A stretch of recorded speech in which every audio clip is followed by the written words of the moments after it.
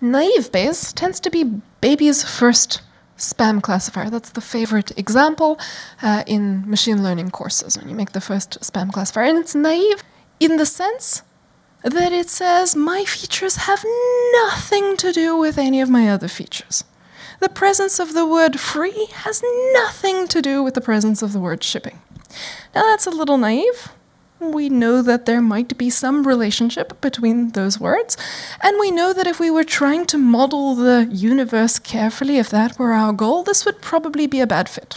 However, we're trying to get the thing to work, and it might just work even if it's naive.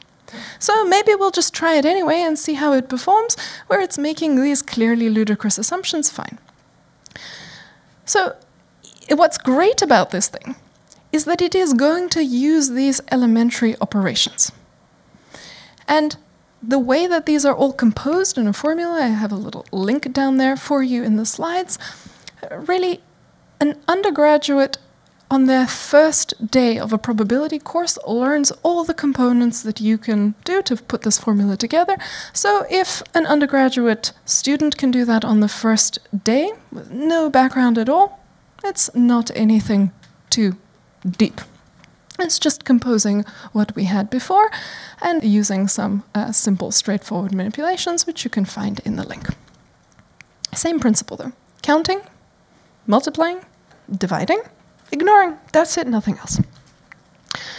And finally, when it's done, you interpret the results as, given all this evidence that you've put in, that treats all the evidence as completely independent from all the bits of evidence completely independent from one another. What's the probability that I have a cat versus a not cat? And then you can either output the label that is most likely, or you can jump for joy that you're dealing with probability outputs, because now instead of just simply getting the flat label, you can say, hey thing, how sure are you?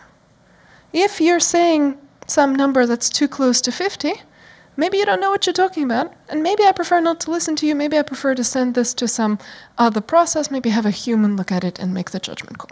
Whereas if the number is very close to 100% or 0, then I can go with what the system is saying. So, naive Bayes, when are you going to try it first? If you have category labels, and if you have category features, like text, for example. Now, having category features is no sweat. It's very easy to turn your continuous features into categorical ones. You have measured all kinds of things about my torso, length and width and whatever. Well, you can turn that into small, medium, large with no problem. Going from the category in the opposite direction, that's the hard one. So you can always turn your features into categories. When there are many features, this is a great idea. This handles a lot of features. And with text, the way that data actually tends to be encoded is you have all the possible words that one could meet in an email, and you are asking present or absent, or how many times present, how many times absent. So you have a bunch of zeros. We saw in this email no times the word hippopotamus and no times the word tiger, and one time free and one time shipping. And so we have in that row counts of that sort. There's lots of features. This can handle that situation. And it's also great when you need your code to be simple. The operations are super simple. Now there's a naive version, this counts thing. There's also a less naive Bayes. And that one involves crazy cool things like likelihood function, priors. Warning here, this is harder, but it is so cool.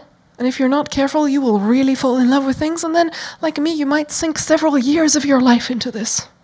So watch out, maybe don't flirt with it too much if you don't want to fall for it.